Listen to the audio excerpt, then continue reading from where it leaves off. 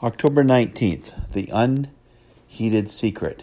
Jesus answered, "My kingdom is not of this world." John 18:36. The Unheeded Secret. The great enemy of the Lord Jesus Christ today is the idea of practical work that has no basis in the New Testament, but comes from the systems of the world. This work consists upon endless energy and activities, but no private life with God. The emphasis is put on the wrong thing. Jesus said, "The kingdom of God does not come with observation, for indeed the kingdom of God is within you." Luke 17:20-21. It is a hidden, obscure thing. An active Christian worker too often lives to be seen by others, while it is the innermost personal area that reveals the power of a person's life. We must get rid of the plague of the spirit of this religious age in which we live.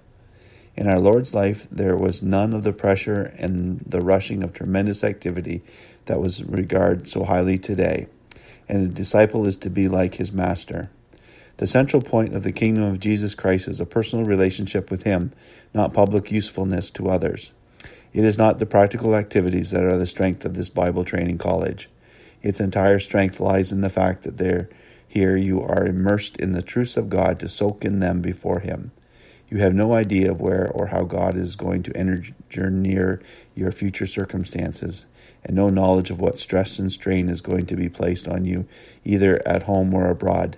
And if you waste your time in overactivity, instead of being immersed in the great fundamental truths of God's redemption, then you will snap when the stress and strain do come.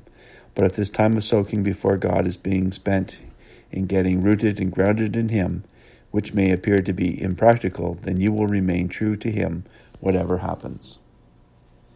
The Unheeded Secret, by Oswald Chambers, My Utmost for His Highest.